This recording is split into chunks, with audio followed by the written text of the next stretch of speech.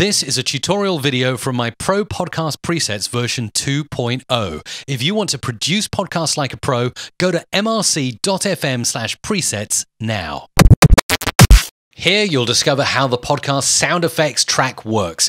It's a fantastic and again unobtrusive track to insert any sound effects you may need, from a whiz or a bang, like for instance something from a production library that could be like this. Easily can be inserted here.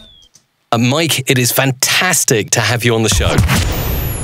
So that can be pretty good. It can be handy to insert sound effects along your podcast timeline, or of course real life stuff like clapping. Mike, it is fantastic to have you on the show. Yeah!